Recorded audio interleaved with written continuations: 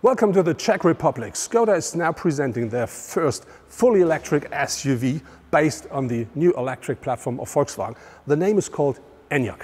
And we're going to have a closer look now what that car delivers. How about space? How about drivetrain? How about battery? How about range? And all the rest. Let's find out right now. There are 8 colors available for the new Skoda Enyaq, but for the Founders Edition, which is the one I'm standing in front of, you only can have 2, and this is one of those. The Founders Edition is limited on 1,895 cars, and the reason for that is this is a reminiscence of the year of the foundation of Skoda, or the start of Skoda. When you look at the front of the car, you do find this black frame grille fully illuminated, which is something I've never seen before. This is an optional feature, but for the Founders Edition it comes as standard, and this is flanked by this very thin matrix LED headlamps, which are standard with that car, but an optional feature for all the others. When you look at the front bumper, it's we find very sharp lines, a very wide and very big air intake here, and something that looks a bit like an air intake at the side, and that gives this car, which is only 1.88 meters in width, extra strongness from the front. So when you look at it, I think this is a thing. If you see that in your rearview mirror, you instantly know this must be this car. Being inside of the new Enyaq, you instantly see and feel this is a completely new and very modern car. That starts with a screen. So you have a very small cockpit screen here, but fully digital, and you have on top this up to 13-inch screen in here, which is of course not only a touchscreen, it's something that you can configure the way you want, and that car on top features Apple CarPlay, Android Auto, and Apple CarPlay wirelessly as well as standard. On top, you do find as an optional feature a completely new head-up display, which now for the very first time features augmented reality, so something really new and very fresh. At the side of the car, you instantly see you drive the Founders Edition because of that badge. But looking at the car overall, it's 4.65 meters in length, and this is about 5 centimeters less than the Kodiaq, so it's quite a big car. It's only 1.62 meters in height, and this gives the car these special proportions. On top of this, it offers 2.77 meters of wheelbase, and that really promises loads and loads of space at the interior. But that car should be an SUV, and you may remember SUVs nowadays, they drive on big wheels. So for that car, you can have 18 up to 21-inch alloys, and the 21s are on board here, and that really looks very, very nice. What I really do like with the car are the lines. So the design of the car, look at these sharp lines here, and then look, the rooftop is the roof line is slightly dropping. We have a window graphic that goes slightly up, and that gives the car a push to the front. But I do really like this big fat ass here a lot. And then you have short overhangs front and rear, and this short hood, and that really provides the car with a completely special look. There are 5 different powertrains available for the new Enyaq, and they deliver a range between 109 up to 225 kilowatts of maximum output. Important to know is that normally the Enyaq is a rear-wheel powered car, but if you buy the 195 or the 225 kilowatt version, you then also got all-wheel drive as well. Talking about the space inside of the car, I can tell you, me as a person nearly 2 meters tall, I sit perfectly here at the front. I can adjust the seats the way I want. I can adjust the steering wheel the way I want. I really do find the perfect seating position. If that's the same for my co-driver, how about behind me? We're going to find out that while taking a seat right there. But on top of this typical Skoda, you do find loads of luggage compartments, and very interesting is the new center console. It not only features wireless charging up here and 2 cup holders and a very nice armrest, it also features something down there, because you do not have any tunnel for the gearbox, because this is a fully electric car. And then when we talk about materials, this is something really fresh and new. If you want leather, you can have it. If you don't like leather, you can have this new olive stuff here, which really looks nice, touches nice, and works absolutely perfect. Looking at the interior, you do not expect that this car is featuring a big battery underneath the floor.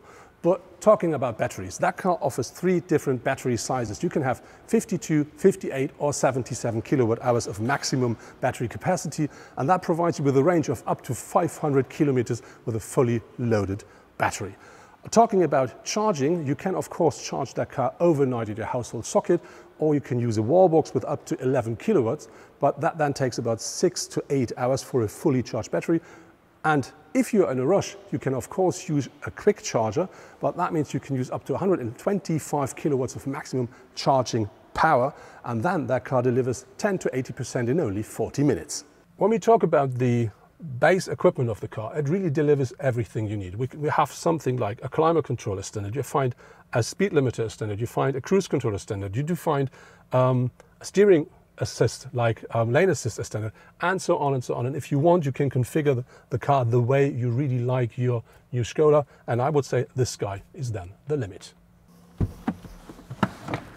So let's see if there's enough space behind me.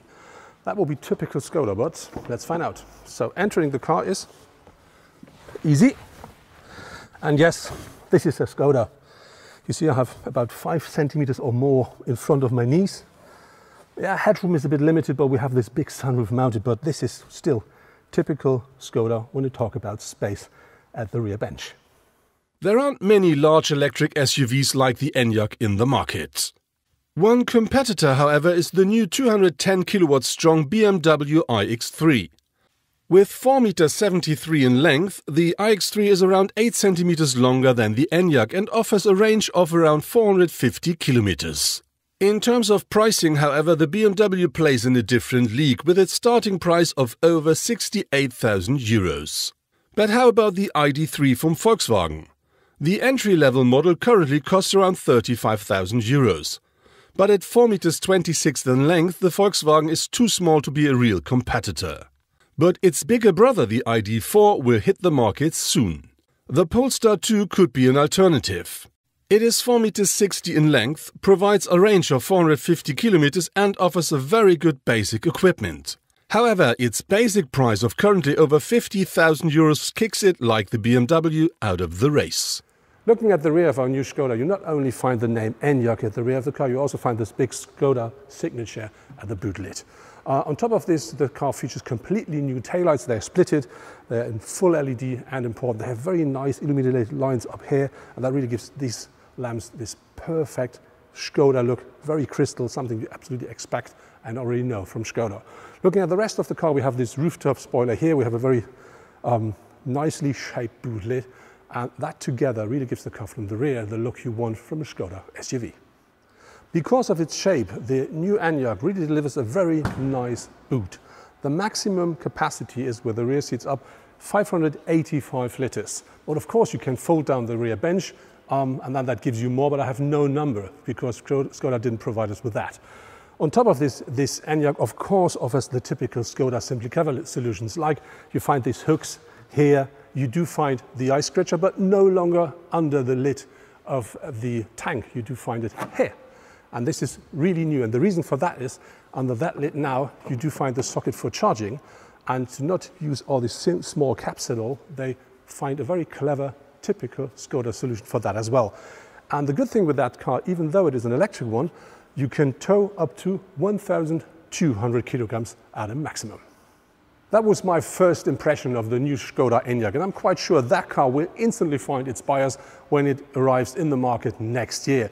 One reason is it looks like a Skoda and it offers everything you expect from Skoda, like a very nice design, loads of nice technical features like a 13-inch display or the new head-up display with augmented reality, and on top loads of space.